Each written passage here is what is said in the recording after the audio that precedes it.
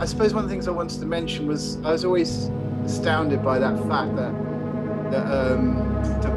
Qatar consumes over 9 Earths, and that, just to comprehend that in any capacity is almost surreal in a way, to know that is the case. And we're really talking about ecological footprint, not carbon emissions, even though everything's banded together, isn't it? Even like plastics put together is attached to climate change, but it is indirectly, but it's not really the driver of climate change. And I think I just wanted to get across just the fact.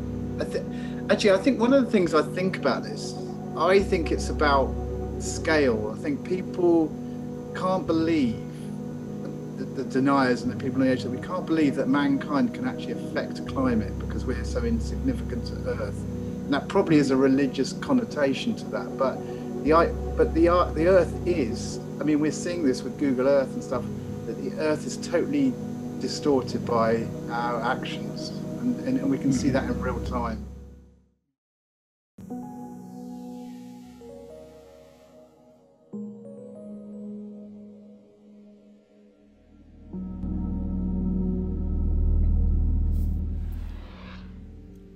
We had 5 main partners for the film: Brazil, Lebanon, Vietnam, the UK, and Indonesia. And that's why you can see only a selection of countries from around the world. We couldn't show all of them, but we almost reached all the continents, as the project attracted so much attention that finally we managed to include more stories than only from those 5 countries. So just something to say about the cubes as well, the squares. It's like we took the 9 based on Qatar, and then depending on the country, the number of squares we rounded up or down would actually reveal what that person's ecological footprint would be. But then, in a way, with conversations with Mark, it was really like about, it's not that person, it's that country. And then how do you start dividing up? Because really it's the 10% or the 1% that really are the consumers, not, every country has those 1% and 10%, just different degrees of those. So that's the thing I still struggle with in a way, because we don't really want to call people out or make them feel bad about their lifestyles. We just want them to make them aware. And I think that's the big difference. So that's one of the things that I do in my research is do ethnographic research on different cultures. That includes sort of subcultures within, my own country and so forth. So we came up with some categories related to consumption and climate with Mark Maslin. And we use those as a starting point to approach the film and approach the project. And for me, it comes down to a couple of questions. One is, what can these individual stories, like you see on screen, what can they tell us collectively about global consumption and climate change?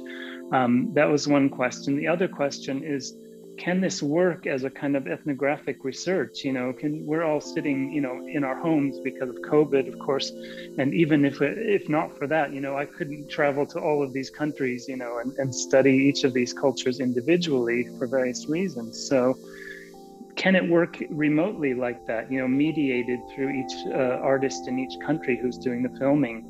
So that was a huge challenge, an interesting challenge. So we took that challenge.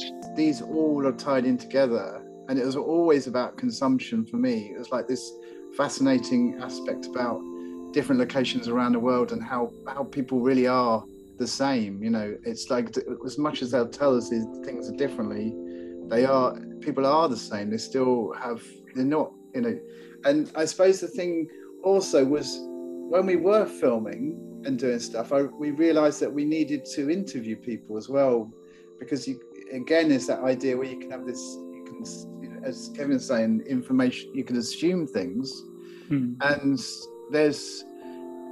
there's different stories to these things. Someone mentioned earlier in the chat too that, you're really seeing into like intimate parts of people's lives, shopping and doing all the things you see on screen. And it's kind of a strange thing, to just go into someone's life like that. Only now it's almost we're starting to see the project and sort of explore the different directions. But that is quite a hard one to get across, ecological footprint, carbon footprint, and really countries, people, lifestyles. It's like, how do you sort of assimilate that all together and give people that message, really? Yeah, I'm hoping Sean is going to interrupt us when we're meant to finish. I'm not sure how late we're meant to go. Yeah, it's going to finish now, actually. It's coming to the end now. Just one thing, going back to what Mark said about climate activists, the noise of the youth, referencing Daze's work. I think the noise of the everyday is what 9 Earths focuses on. It's, building bridges between the local and the global on a scale that is usually unheard of. Climate change-related artworks often refer to guilt and how we respond to failure. And here we are kind of steering away from the grip of guilt in order to empower people to be part of the conversation, be part of this dialogue. Whether you're a scientist and have a quote to share, or you're just a person in the street willing to share your daily life. That is part of the discussion about the future and the present and how we all can tackle climate change. Because this is a global issue that we all need to tackle on a local scale as well.